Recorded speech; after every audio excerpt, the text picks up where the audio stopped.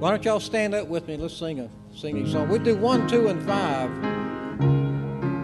1, 2, and 5 of 205. There's within my heart a melody, Jesus whispers sweet and low. Fear not, I am with thee, peace be still, in all life's ebb and flow. Jesus, Jesus, Jesus, sweetest name I know, fills my every longing, keeps me singing as I go. Now we're going to change something up a little bit. I forgot to tell you this at the very beginning. But on the chorus, on the very bottom, you see where it says, fills my every longing? You remember this?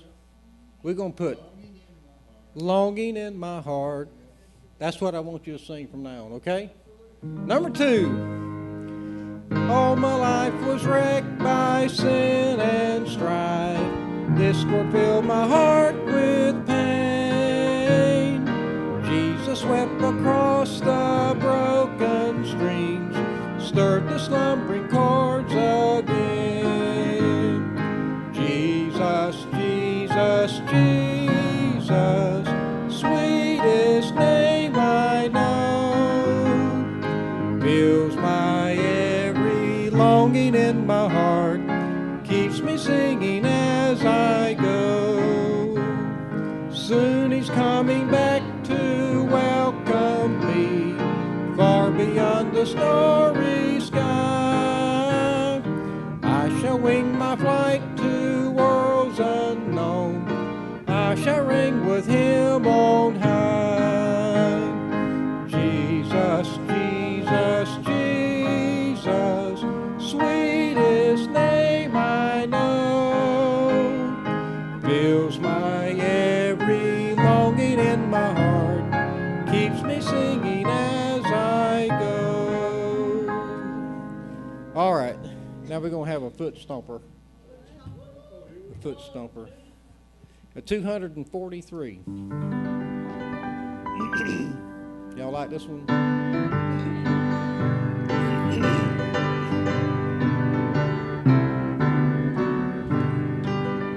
I heard an old story, how a Savior came from glory, how he gave his life on Calvary to save a wretch like me.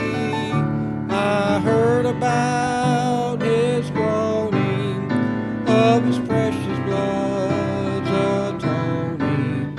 Then I repented of my sins and won the victory. Oh, victory in Jesus, my Savior forever. He sought me and he bought me with his redeeming blood. He loved me ere I knew him, and all my love is due him. He plunged me to victory beneath the cleansing flood. Come here.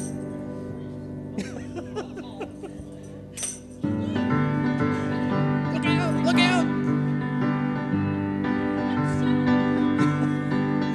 I heard about his healing, of his cleansing power revealing, how he made the lame to walk again and caused the blind to see. And then I cried, dear Jesus, come and heal my broken spirit. And somehow Jesus came and brought to me the victor. Let me hear you, okay? Oh, victory in Jesus, my Savior forever. He sought me and he bought me with his redeeming blood.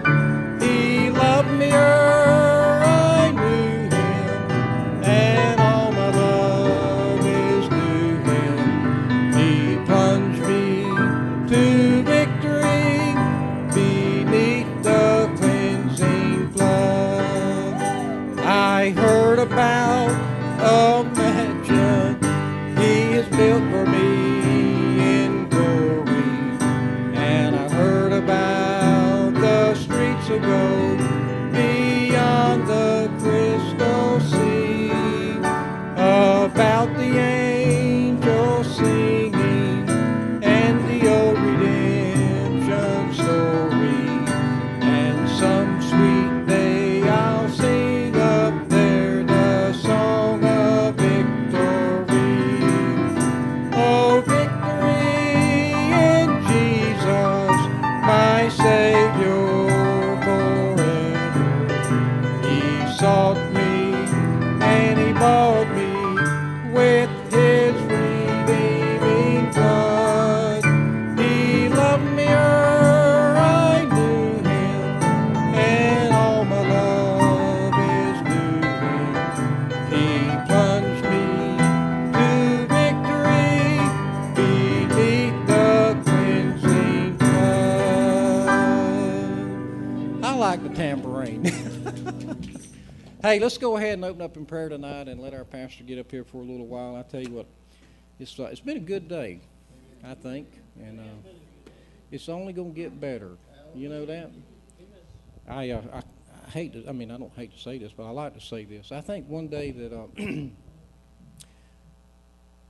Pastor Dennis is going to be up here preaching, and we're going to be out there sitting watching him, and then all of a sudden, boo, we're going to be out of here. That's going to be pretty doggone good, I think. Oh, my goodness alive. Thank you, Lord. Thank you. We're ready. Okay. Hey, let's pray. Lord, thank you. Once again, you've allowed us to come back to this great place today. You've given us that want to be here, Lord. You've given us a good day. And, Lord, we just want to thank you for doing that. Lord, you're so good to us so many ways, and just giving us this opportunity to come back and worship you on this Sunday night and to sing your songs and to do the things that you want us to do, Lord, and just be obedient to you and love you and just put the world behind us and just look to you, Lord. That's the kind of stuff that we really do want, Lord. You know, I said it many, many times to you, Lord, I don't want nothing else but you. And my goodness alive, I am just ready for you. My goodness. Lord, I love you. And I thank you for loving me. And I thank you for loving all these folks that's out here tonight, Lord. Thank you for going to that cross. Thank you for raising again that day, Lord, and showing the devil that he can't keep you down, that you're, he's defeated. But so we thank you, we love you, and we ask if you would, Lord, to be with us tonight. So we ask it in Jesus' name. Amen. Amen. You may be seated. Good evening. Good evening. Yes, ma'am. Yes, sir. Okay, guys, let's come on and receive the evening offering and get right on into the rest of the service so we can move forward and look forward to maybe he'll come in the middle of the service. Boy, that'd be something. Like I said before, I'd like to be in the middle of a good preaching service. Some of you folks sitting there about half asleep and Jesus show up. Wow. That'd be a wake-up call, wouldn't it? Amen. Amen. Brother Bill, pray for us, please.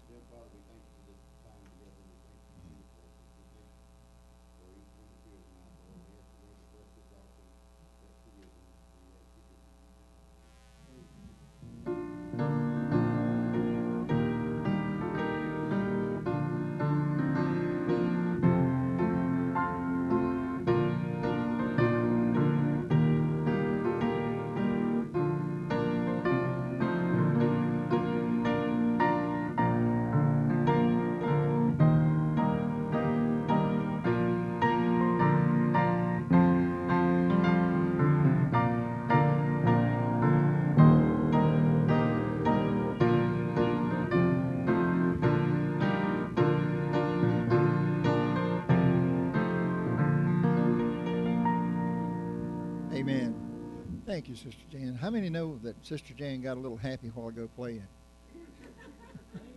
I like that. Amen. I said, yeah.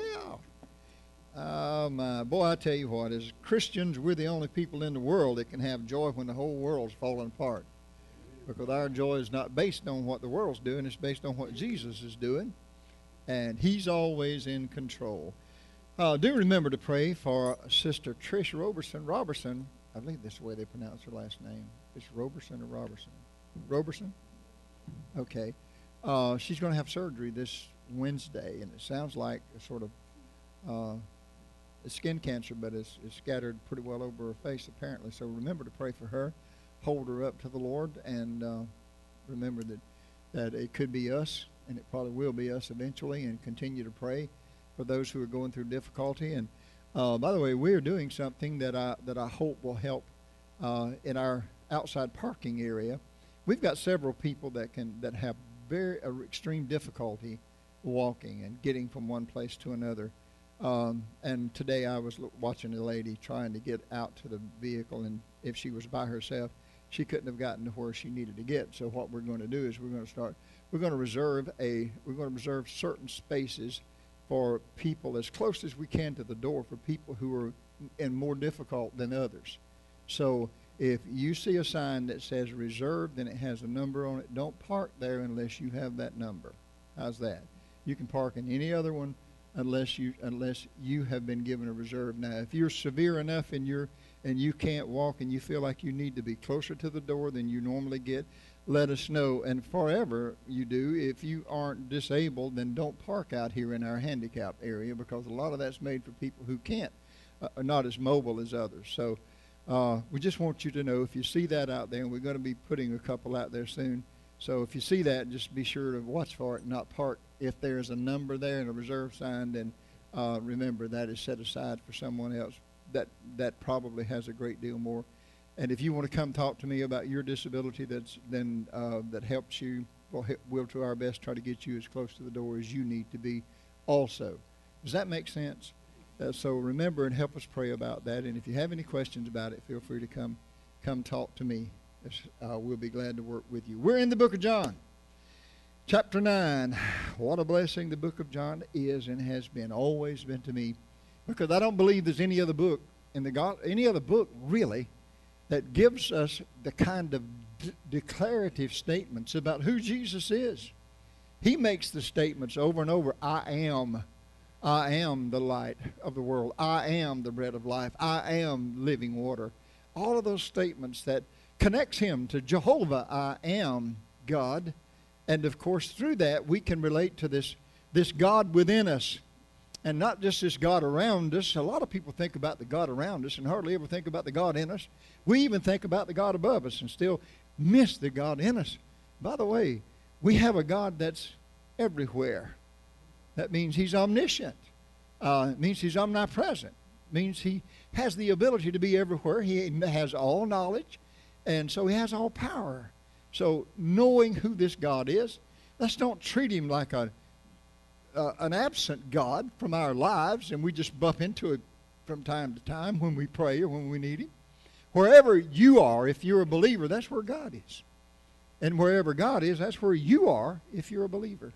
So one of the things we have to help get a grasp on is what John's doing here, is declaring who Jesus is. Chapter 9 is a very informative chapter. Puts the light on a lot of things, and it's all about a man being born blind. It's something that'll help us understand a little bit about physical difficulties and answer to prayer and healing from the hand of Almighty God.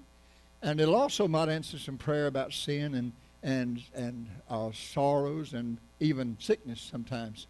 So as we get into chapter 9, verse 1, just stay with us as we'll look at this sixth sign, healing of the blind man. Jesus is going to be performing a miracle by recreating. Remember, this man's going to be born blind.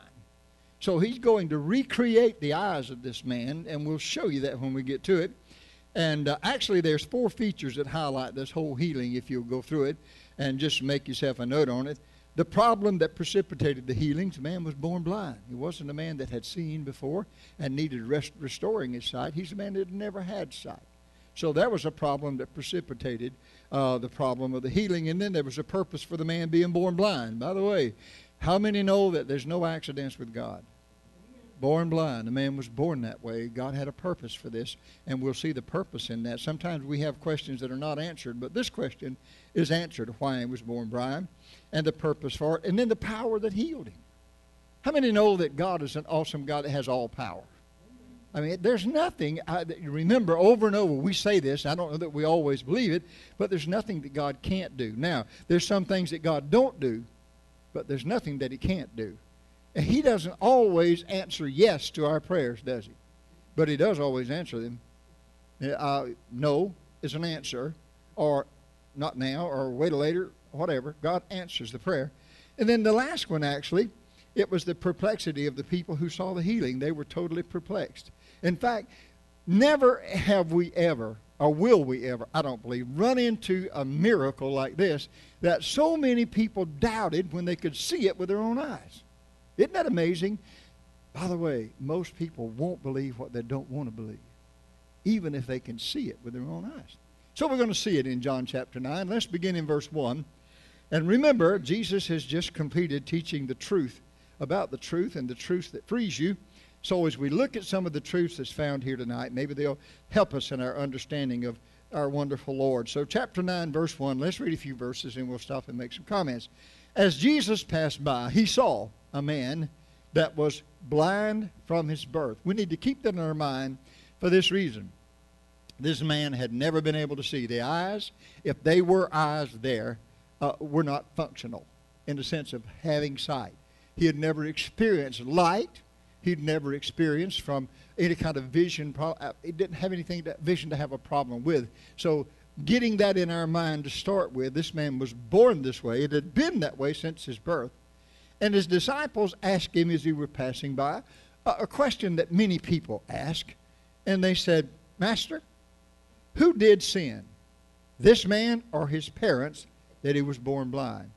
Now, by the way, the answer the Lord gives does not infer that sin doesn't play a part in sickness and sorrows. Many times, in fact, the original sin is what cast us into a body that will sin and also will suffer because of the effects of sin.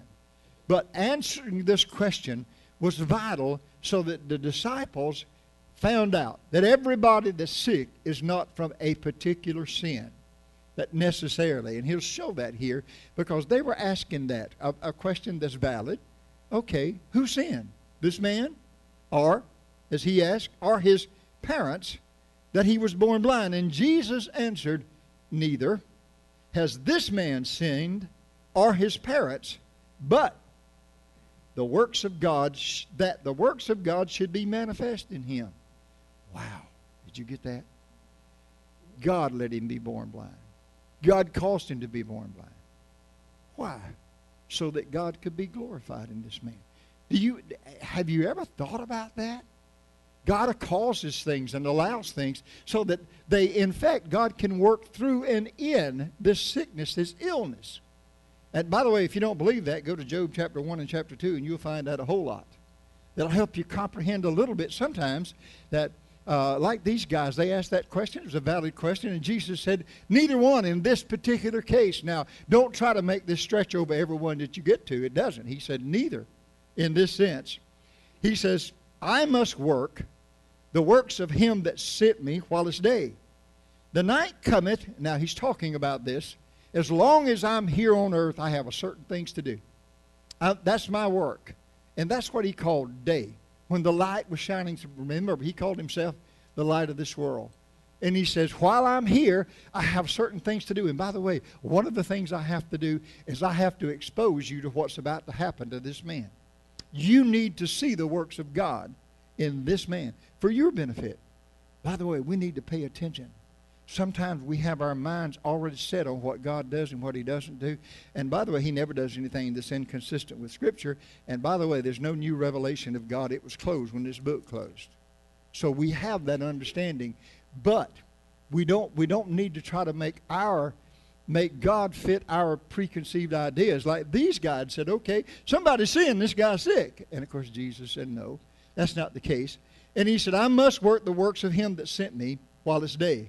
The night cometh, that's when Christ is going to leave this earth and go back to the Father, when no man can work. As long as I am in the world, I am the light of the world. Now, that did not mean that Jesus ceased to be the light of the world. It just meant that the light would not be manifest when he left like it was when he was here. And so have you ever wondered, I've even made the statement, boy, I would have loved to have been alive and walked with Jesus. Then I got to thinking, how stupid is that? You see, when Jesus was here, he chose to be only in one place at one particular time. He limited his manifestation. Today, here's the great part. He can be with me at one time. He can be with you 1,000,000 miles away at the same time. He couldn't do that when he was walking on this earth. And I thought, boy, I'll tell you what, it takes a redneck cowboy don't have no more sense than that. I know that right now is the greatest time in the world a person could have ever lived. We are blessed beyond those disciples that walked with him. You know why? Not only do we have his teaching, we have it just like they had it, plus we have their teachings about his teachings. Wow, they didn't have that. We have it. So who's blessed? Hallelujah, we sure are. But he says, as long as I'm in the world, I am the light of the world. Verse 6, he says, when he had thus spoken, he spat on the ground and he made clay of the spittle, and he anointed the eyes of the blind man with the clay. You say, well, is that part of the healing ritual? No. It wasn't just healing he was fixing to do. He was fixing to recreate eyes just like he created Adam. Well, I thought about that, and I like to have a spell. I don't know. Did y'all get that? I first read that. I said, man, my goodness alive. He was just, y'all just excuse me. That just primed my pump. I thought, my goodness, I'd never seen that before. Just a few weeks ago when I was studying in here, I saw that, and I said, thank you, Lord. By the way, anytime God chooses to, he could still come back, spit on the ground, and make whatever he chooses. Amen? He hasn't changed. He's the same yesterday, today, and forever. And he recreated that man, gave him eyes that he didn't even have, so that those eyes could see. Look, I better move. I'll be there for the rest of the night. He said, anointed the eyes. And that word anointed there actually infers he spread the clay upon the eyes of that blind man. Preparing, as you once said. How many have thought, and I've said this to you a dozen times, but I'll say it again. When you vision God in his creative works, do you envision the Father doing the work, God the Father, making Adam? And how many do that? See God the Father making Adam? It's not a trick question, but it really wasn't the Father. It was the Son. Well, John said all things were made by him, and without him was not anything made that was made. Somebody say amen. So it was the Son that was doing the creating. God the Father used the Son to create all things. That's why he's master over all things that were created. And by the way, there's not been any creation since he quit. Men have formed things out of what he created, but no one's created. Said, oh, have you believed? Now, it's like the story, and you've heard the story before, about the guy that was arguing about, hey, listen, God wasn't so big, we can create a life being in now. Scientists can, and it's kind of like the old story that says, okay, go get your own dirt. It's not any except what God created. So seeing God as he is, here's what John's doing. He's pulling back the curtain a little so we can really see this magnificent Jesus as who he really is. And so he says to this man, once he did that, he said unto him, now go wash in the pool of Siloam. Have you wondered why he did that? The word Siloam means sent. And of course, the pool of Siloam was sometimes called the lower pool. It was in history, it was and in the Old Testament, it was a very prominent place. It was a place where the washings took place at the tabernacle. It was a conduit that had been made that the water flowed down through, and it was used in the washing in the Feast of the Tabernacle. It was a very important part. And when he told him, he said, now go wash in the pool of Siloam. One of the reasons is healing was always associated with cleansing. And of course, Jesus, remember, he's even told some to go tell the priest. that whatever, and then have the priest. What Jesus was doing is not negating the law. He was fulfilling the law. I mentioned this morning about the law of God. The law of God has never changed. It's been fulfilled in certain areas as far as the Levitical system and the sacrificial system. Our Sabbath was completed in a person, but God never changed. How many know that God still means thou shalt not steal?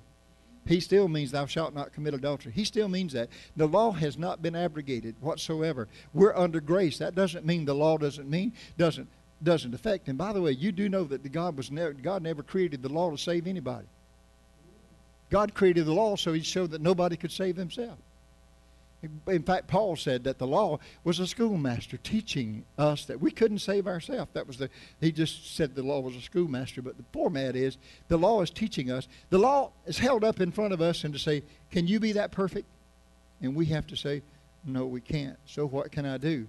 I'll do it for you, and I'll save you by grace. Amen? That's what Jesus did. Do you know why it was so important that Jesus live a sinless life? He had to in order to fulfill the whole law. He did not offend the law at any point. And so he fulfilled the law because we couldn't. Why? Because we have a sinful nature and he didn't. Somebody give him a hand. Aren't you glad that it's him? Hallelujah. How could y'all sit there and look like, y'all come on guys, this thing is better than peanut butter and jelly. And sweeter than that too. When you see his work, how in the world can it not just make you want to go somewhere and pray? Maybe just want to praise the Lord and thank him for it. So here he is. Go to the pool of Siloam and wash, which is by interpretation sent. And he went his way, therefore, and washed and came what? Can you imagine? By the way, we're going to see some very important questions that go along with this thing now. Here's this guy. Jesus touches him, recreates eyes for him, sends him down to wash. Someone, I was asking one of our professors years ago, well, why did he need to wash his face? He said, you ever had clay on your face? Pretty good answer. Wash the clay off. So anyway, as it continued, he says this to him. Watch this.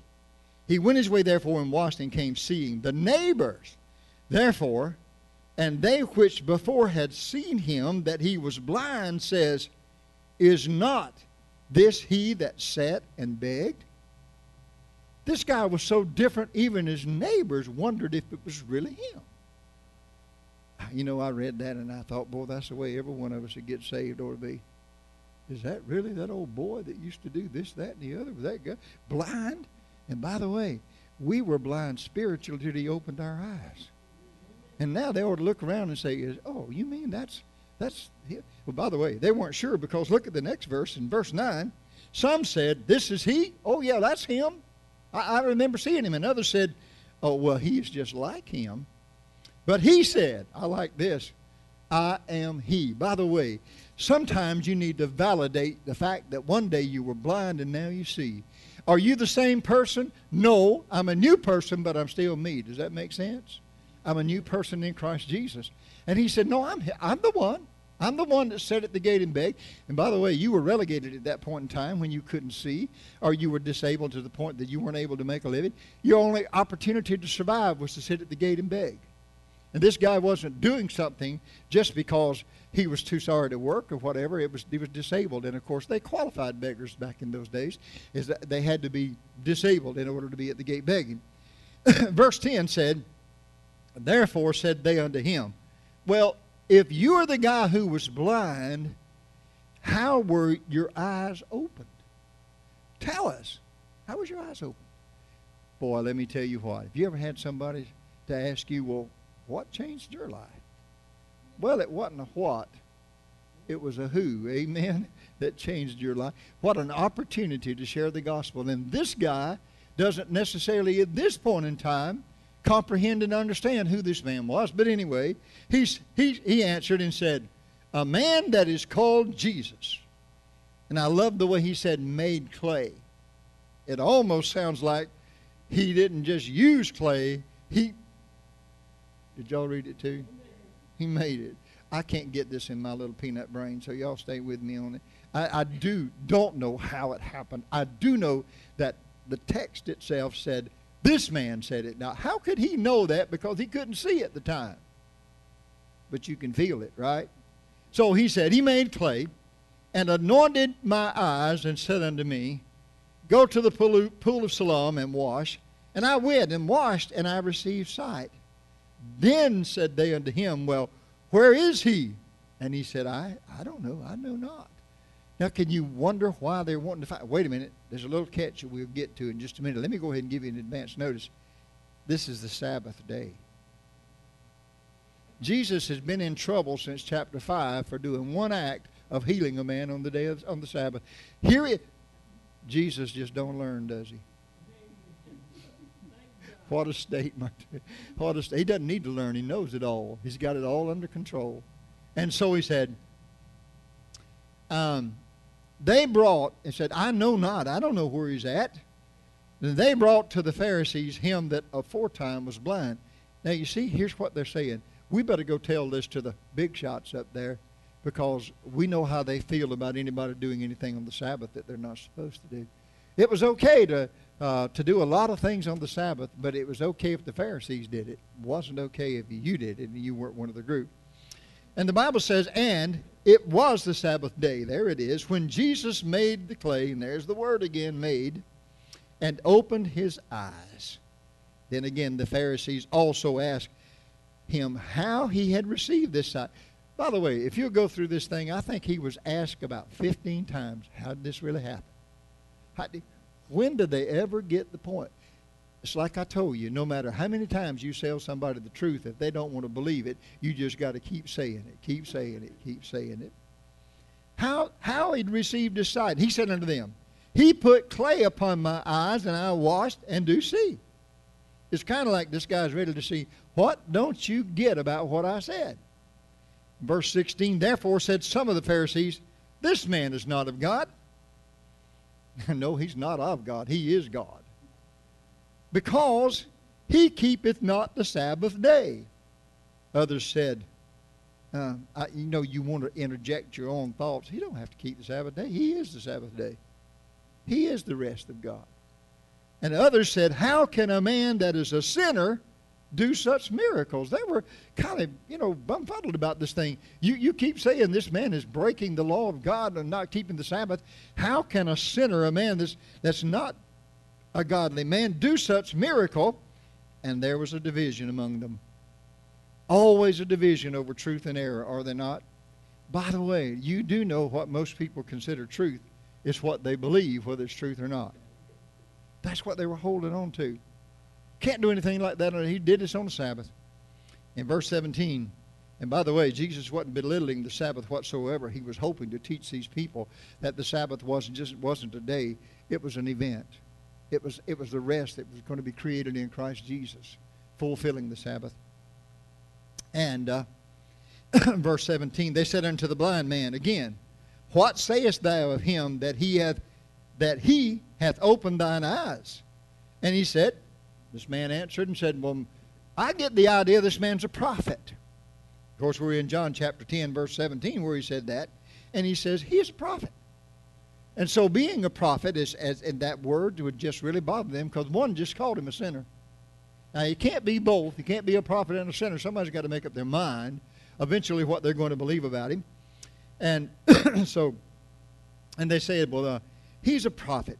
Verse 18 said, but the Jews did not believe concerning him that he had been blind and received his sight until they called the parents of him that had received his sight. What you got to do to prove something to some people? There he is, standing right in front of them.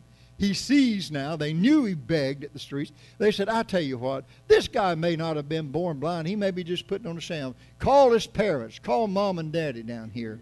We'll get this thing settled. Mom and daddy will tell us if he actually was born blind. In verse 19, and they asked them, saying, they came, saying, is this your son, whom you say was born blind? How then doth he now see? His parents answered them and said, we know that this is our son, and that he was born blind. Is that the answer you want? But by what means he now seeth, we don't know. He left the house blind, and he came home seeing. We don't know. or who hath opened his eyes? We know not. By the way, he's of age. Why don't you let him speak for himself? And that was the problem. He already spoke for himself.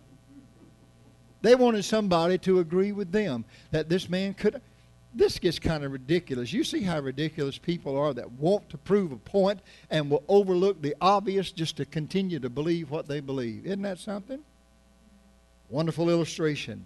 So we see, verse 22, these words spake his parents because they feared the Jews. They were in power. The Jews were in power. The Sadducees and the Pharisees were in power. They literally held people's spiritual lives in their hands, and they knew that they could kick them out of the temple.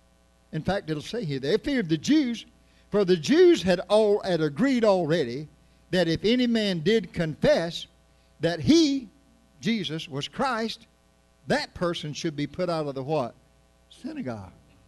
Put out of the synagogue. Do you understand what that means to them? Literally, they were absolutely segregated from the possibility of the atonement. Redemption, no redemption except through the synagogue, under the Jewish law. So they understood that if we say the wrong thing, we're in trouble. They feared the Jews. Then the Bible says, verse 23, therefore said his parents, he is of age, ask him. Then, again, called they the man. How many times this poor guy has got... By the way, this guy's got a real sense of humor. Watch him just in a few minutes. And the man that was blind, and they said unto him, give God the praise. We know that this man is a sinner. They double-minded. He answered and said, now whether he be a sinner or no, I know not. One thing I know for sure, though, buddy, whereas I was blind, now I see. Don't you just love that? He said, I may not know the answer to all your theological questions. I may not be able to say them and answer them, but I know this much. I came home from home this morning. I had to be led to the corner so I could sit down and beg. But I'm walking today and I see, and I will go home tonight, and I've never seen the road to home, but I'll bet you I can find it. I don't know how. Have you ever tried to tell somebody you knew how you were saved? Of course, sometimes you just have to say, I don't know all about how God worked out salvation, but this one thing I know, I was lost and now I'm found. Isn't that a good enough answer? I know what the Word says, and I can tell you that, but I know absolutely that I was blind and now I see. Wow. And then he says this. I was looking at where I was trying. Where am I? I get too excited, don't know where I am in the Word. So anyway, y'all, thank you for helping me find it. In verse 27, he answered them and said, I have told you already, and you did not hear. Boy, how many times has he told them? Over and over and over. He said, you didn't hear. Wherefore would you hear it again? Will you also, and I love this, you want to be his disciples? Can you hear him right now?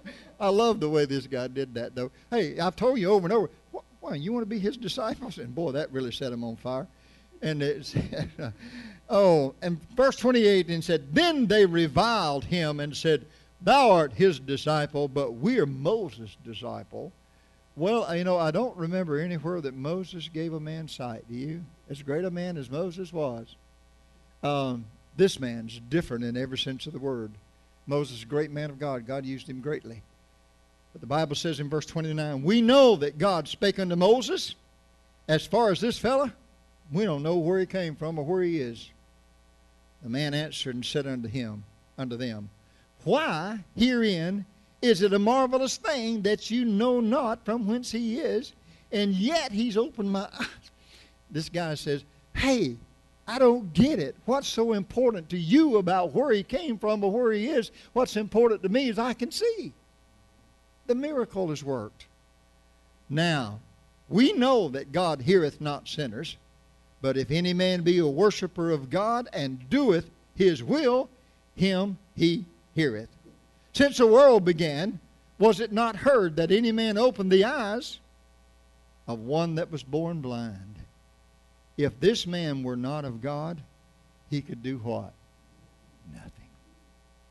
They answered and said unto him, Thou wast altogether born in sins, and dost thou teach us? Now they really got on this. You're trying to teach us? You don't know. We got an A, B, C, D, E, F, G behind our name. I mean, we hold credentials in our religious authority here. And you're going to teach us? Well, boy, I tell you what, he's done a pretty good job of it so far. Amen. But they still don't have the answer they're looking for. And dost thou teach us? And guess what? By the way, I looked this up, and this is the first man ever cast out of the synagogue for following Jesus Christ. What a wonderful way to get kicked out of church. And by the way, it's almost got that bad now. If you really want to believe everything that the Word of God says and believe it the way it was said, people think it's a little bit strange. Well, I like to be strange, wouldn't you? So he says, just treat me the way you want to, but cast me out. Jesus heard about it. By the way, there's nothing said that he doesn't hear about. And I love that when he said Jesus heard that they had cast him out. You know what he was waiting for? Jesus was waiting for him to get out of church so he could give him out of the synagogue so he could give him something better than the synagogue. It's called eternal life. Cast him out. They heard that in Jesus. And when he had found him, he says in verse 35, Dost thou believe on the Son of God? And he answered and said, Well, who is he, Lord, that I might believe on him? You know what he's saying? I want to believe on him, but I don't know who he is. You don't know who he is till he introduces himself to you, ladies and gentlemen, no matter who you are. He does the introducing. And Jesus said unto him, Thou hast both seen him, and it is he that talketh with thee. Now, right about here, I would have lost it.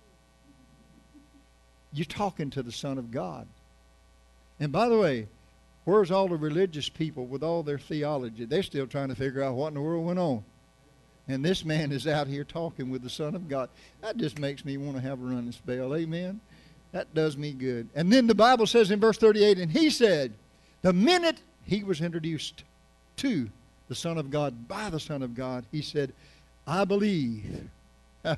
And he worshiped him. Two beautiful things that happen, always happen when you believe in Jesus Christ, the Son of God. You're the only one that could have the opportunity and the right to worship him, because now he's your Lord. Amen. And then he said, verse 39, Jesus is closing the segment. For judgment I am come into this world, that they which see not might see, and that they which see might be made blind. Here's the play on words. I came and you were blind. I came and they thought they saw. I'm leaving and you're the only one in the bunch that can see. The others are still blind.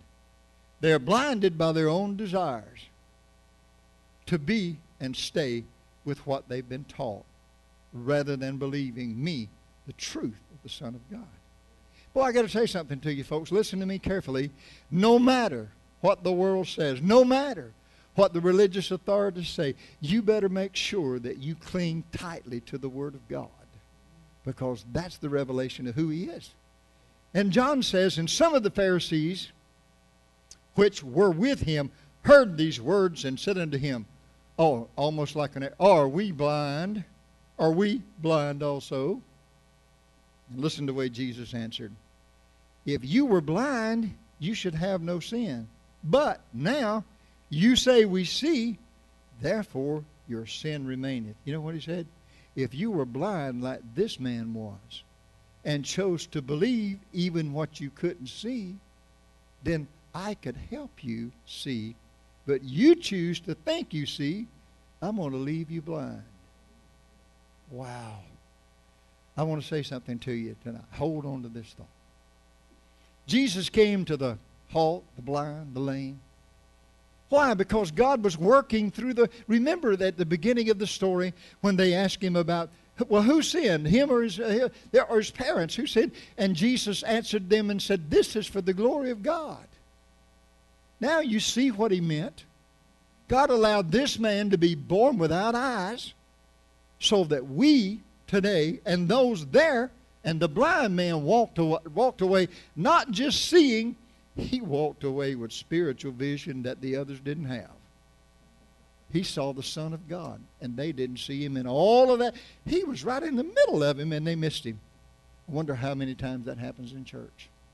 Jesus is right in the middle of them, and we're so busy with doing our little thing or whatever it is. We got to have 3 songs and a this, and then we got to have 34 and a half minutes of this and 5 minutes of this. God's going to show up one day, and we're going to be so happy we're just going to hang from the ceiling. And it won't matter how long we're here. Amen? And I don't believe just being here long makes any difference. I think being here right is what makes a difference. So God is looking to move today in his church. And his people have got, you know what we need to do? God knows we need to get blind to the world. He was blind to the world, but he had his eyes open to Jesus. Just get blind to the world. Walk away seeing, and then have him say, okay, you see, you walk with me. The others can't see. They're stumbling around in the blind. And it's a sad day, because you do know that he offered himself to all the present there, even the religious people. He offered himself to them, but they chose to hold on to their religion and lose their soul. Isn't that sad? Isn't that sad? Great lesson. Would you not say that? Amen. What a wonderful illustration of how God works. And we need to keep our eyes on what Jesus is doing and not get our eyes on what other people are doing.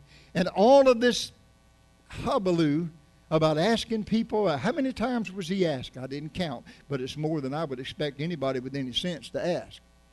You would think they would have got the answer somewhere. But they did get the answer at the end. Those that think they see are the ones that's really blind. They're the ones that think they're really blind. So, anybody have a question?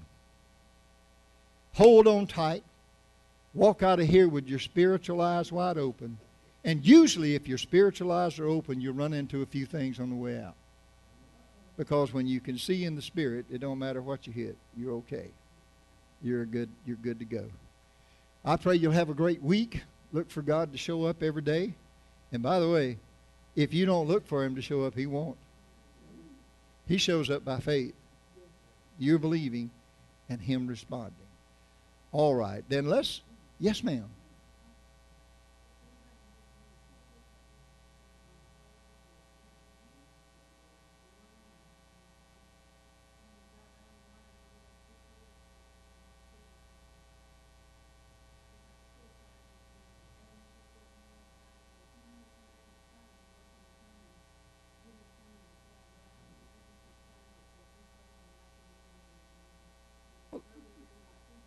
Don't forget that. Here goes Jamie back on parade again. Every year she's up and ready to go. Don't forget, if you know kids that don't have clothes or maybe a family and they're trying to get ready to get back in school and everything, be sure to let Jamie know and she'll be glad to get them. I love the term she used there, clothes that are gently used.